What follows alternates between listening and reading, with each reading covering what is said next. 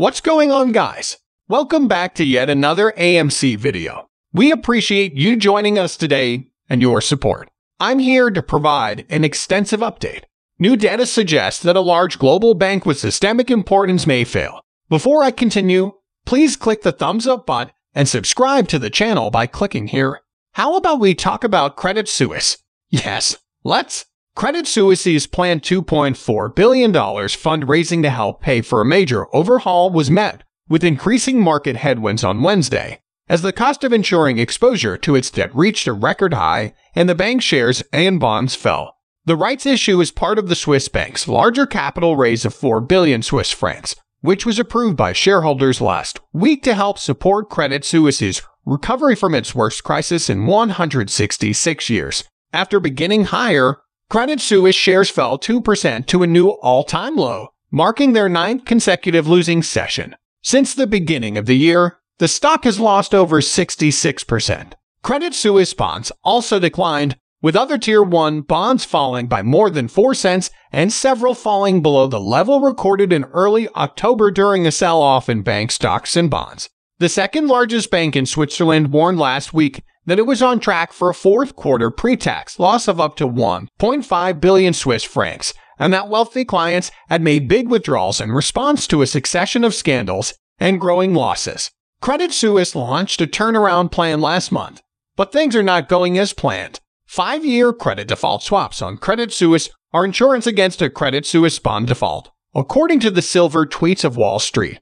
According to S&P Global Market Intelligence data, the cost of insuring the Swiss bank's debt against default increased to approximately 446 basis points from 409 at market open. This amount compares to 57 basis points at the beginning of the year and is close to the 466 basis point level of the Italian bank that was bailed out, Monte dei Paschi di Siena. CDSS for other European lenders such as Commerzbank, Santander, and Swiss rival UBS range from 69 to 81 basis points, revealing what Wall Street believes about Credit Suisse's inherent degree of risk. Several weeks ago, I stated that they appeared to be experiencing their Lehman Brothers moment, the bank that failed as a result of the 2008 financial crisis. However, their CEO stated that the company's liquidity position was robust and that they would not go down without a fight.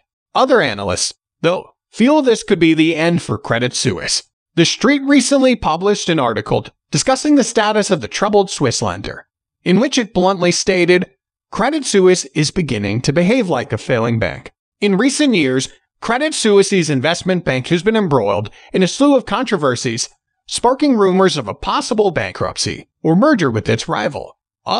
Why are two failing banks combining? I have no idea why this seems like a good idea, but here we are. In 2021, the bank lost billions of dollars as a result of two scandals that occurred practically simultaneously.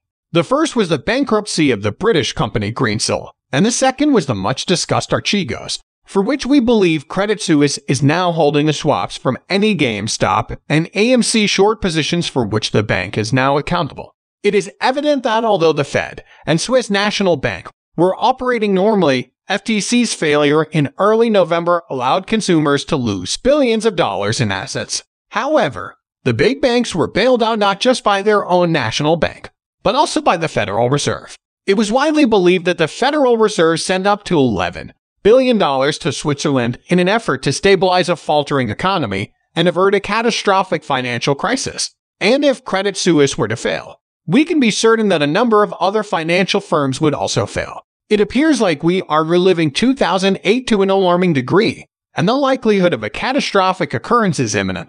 And while the implications are absolutely unknown, there's a substantial possibility that Wall Street will be irrevocably altered.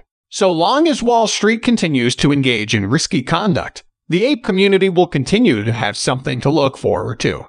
And based on what we are currently observing, the time to be excited is approaching. The conclusion of this video. Always ensure that you scroll to the bottom of the page. Tap the thumbs up button for me, and while you're at it, subscribe to the channel. Go obtain some free stock using Mimo. The link is included in the description. Acceptable. Thank you for supporting and viewing our station. Regards from the moon.